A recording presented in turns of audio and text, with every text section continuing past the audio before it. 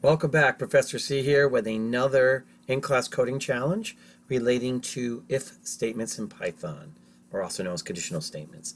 So right now I have one called In-Class Coding Challenge 2, the certification exam. Prompt and receive the score of a certification exam.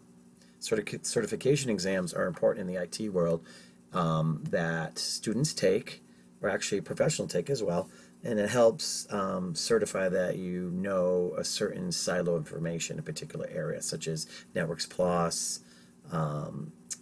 Security Plus exams, etc.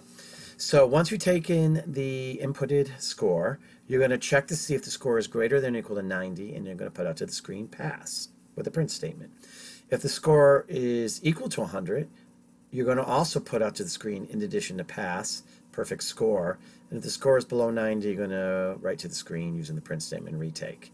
So now's a good time to pause while you figure out what the solution is. And I have the solution right here. So here is the code. So pause if you want to try it on your own, which I strongly urge. Think about it. Come on, pause it. Good.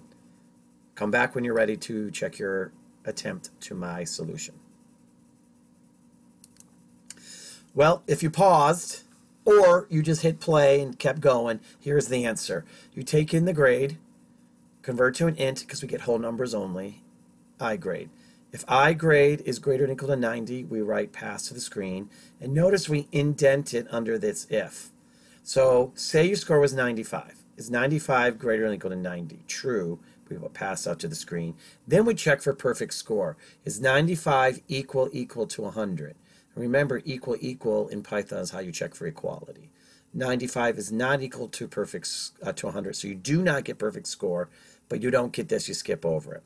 If you put in 100, is 100, right here's 100, is 100 greater or equal to 90? True. Pass goes to the screen. Is I grade, which is 100, equal to 100? True, perfect score, and we get out of there. Say you get a 72. Is 72 greater than or equal to 90? That is false, so we go down to this else, and we print out retake.